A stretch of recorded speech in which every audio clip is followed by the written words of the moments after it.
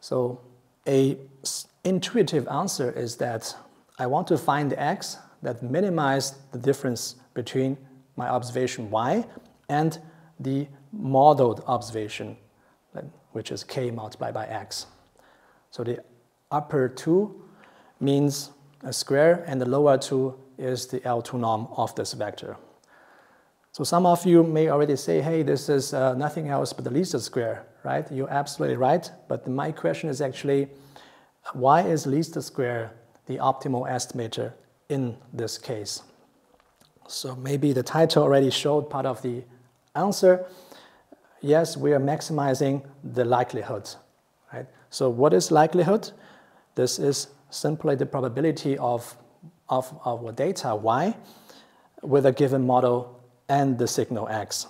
So as I already mentioned, because our model is deterministic and the measurement is only and the measurement has a Gaussian noise, that's why the likelihood can be modeled as a multivariate Gaussian distribution here, with the mean value being the k multiplied by x, and the covariance matrix is a C epsilon. Right? So maximizing likelihood, which is usually done in a logarithmic scale, you end up with a formulation like this below, and the factors in the front of the exponential is dropped in the maximization because it's constant. So often, if you look at this formulation, often we assume the noise, the measurement noise, is independent and identical. Therefore, this means this covariance matrix is diagonal and constant, so does its inverse. That's why this formulation usually simplifies into the above least square. Okay, so this is maximum likelihood estimation, a very short introduction. But some of you may say, hey, you're maximizing the probability of y, which is data, right? But we want to maximize the probability of x, that is our signal. You're absolutely right. So this brings me to the maximum a posterior estimator. So the posterior means the probability of y, as you just said, given the observation x and the model. So the posterior here below can be written as this formulation, and here brings me a short recap of the famous Bayes theorem. So the Bayes theorem simply says the joint probability A and B is interchangeable, right? This means that the probability A happens and B happens is identical to the probability B happens and A happens. And the joint probability can be represented as the conditional probability, this term here, multiplied with the prior probability.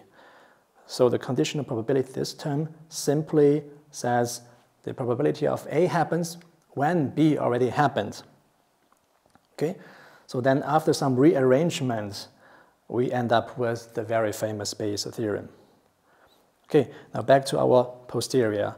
So as you can see, the posterior can be written as the product of the likelihood multiplied by the prior, which is the probability of x, and divided by the probability of y, which is usually called evidence. So since the evidence is not dependent on x, so it's usually dropped in the maximization of the posterior of x, right? So we are maximizing this term here. So maximizing the posterior leads to the maximum a posterior estimator. So of course here we need to assume a prior distribution, and because prior is prior knowledge, we always known, or we have to assume that. So again, for simplicity, we assume a multivariate Gaussian distribution for the prior of x, with E of x being the expectation value and the covariance matrix Cxx. So again, maximizing the posterior in the logarithmic scale will give you a formulation like this. This is the likelihood term plus, this is the log likelihood term plus the log of the prior distribution, right? Again, the factors in front of the exponential is dropped because they are constant in the optimization. So after some rearrangement of this formula and with some assumptions, you usually end up with the formula in the bottom. That's what you usually see in literature, and with lambda being so-called the regularization parameter. And this is often known as Tikhonov regularization or L2 norm regularization. And of course, it's not the only maximum a posteriori estimator. The MAP depends on your assumption of the likelihood as well as the prior. Okay, so nevertheless, as you can see, Bayesian estimation in the deterministic model, it depends on the measurement noise as well as on the prior distribution. So if with the assumption of my previous slides of the Gaussian distribution, it is very easy to derive that the error covariance matrix, right, the error of my estimates can be expressed in this formula. And this is very simple to understand. This intuitively means that here the noise of the measurement that is being propagated through the model and then combined with the covariance of the prior. So this is the Bayesian estimation for deterministic model, but what about in a machine learning model setup? So things are a little bit different. As you can see, the machine learning model is unknown in the beginning and it has to be trained. That's why I put a hat over the model parameter theta here to indicate that the model parameter has to be trained in the first place. So there are two steps here in order to get the prediction of x. So the first step is called a training, and this is to get the estimate of theta. And the second step is called testing, or sometimes called inference, is to simply feed the input y into the trained machine learning model f in order to get the prediction of x. So because of these two steps, so the uncertainty in our prediction x will depend on, of course, the model error as well as the measurement error. If you further look at the model error, this will depend on the error in the training data, right? And another dependency is on the model structural error. So model structural error simply means, for example, neural network architectures. So you're applying a very simple model on a very complex problem, so the model is not able to describe the problem.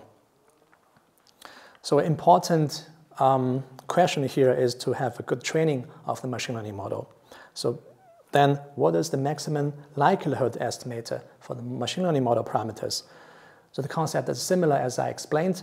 You're maximizing the likelihood of the training data with a given model parameter. So the formulation is similar as before. We are maximizing the likelihood of D with a given theta parameter. And of course, when we are talking about maximum a posteriori estimator, this will depend on the prior distribution of theta. This will depend on which network you use, which kind of problem you have with this network. A few examples of maximum likelihood estimator for regression problems and classification problems. So for regression, network is usually the minimization of the L2 loss. Right? As I mentioned before, it's the minimization of the difference between here the reference signal, our label, and the predicted signal here. And for classification network, the MLE is usually the minimization of the so-called cross entropy loss. So if you look at the equation, it's simply the reference probability of the ith class, so xi, multiply with the log of the predicted probability of the ith class. So the reference probability or the label is usually in one hot encoding. This means that it's either 1 or zeros. Right? So this equation can be further simplified. But nevertheless, here's important point I want to mention.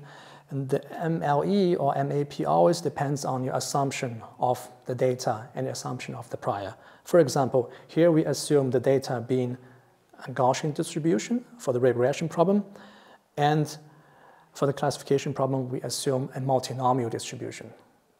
So a violation of these assumptions in real data will degrade the performance of the MLE. So this is maybe a little bit outside the scope of this course, but I think it's worth to know that.